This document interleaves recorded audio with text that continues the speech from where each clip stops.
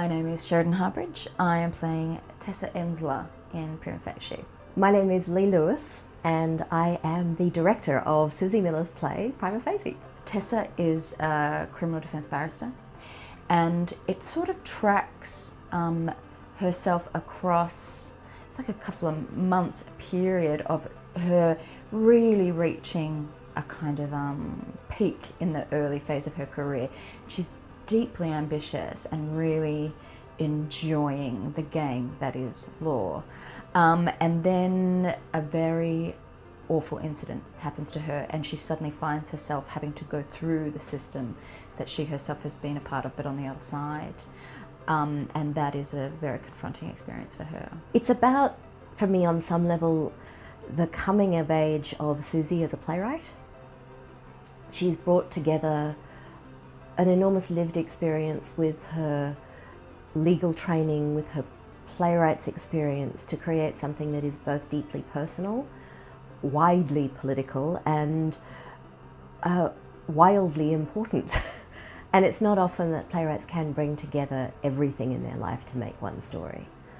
This is hers. We got to have Susie for the first week sitting around the table and really hearing her talk about what the life is has been the best bit. I've been watching her like a hawk as well, just going, oh, you know, we all have an image of a lawyer being a kind of very, like a buttoned up, put together person is what we gravitate to if we were going to play one. But to have Susie there who was a lawyer and to see that it is really just a bunch of extremely ambitious storytellers, somewhat frustrated actors getting up and doing this performance for their client in court.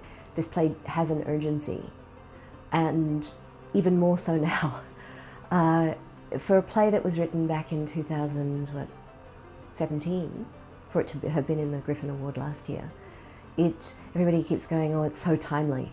It's so timely. And I go, that's what's awful about this play, is that this play at any time in the last 50 years has been timely. Only 1 in 10 trials come through with a guilty conviction. But that doesn't make sense because 9 women aren't lying. That is just how difficult it is to prove these things, and I don't think the public really understand that. And there's the cases that become really public, like we've had recently. You look in the media and you see people go, oh well, she must be lying if he didn't get convicted, and you go, that makes no sense. Women aren't lying. And I think if you want to see how it happens and why this system needs to change, because it really is, the victim goes on trial, not the assailant. I think if you're ready to face that and ready to have difficult conversations with people about that, you should see this play.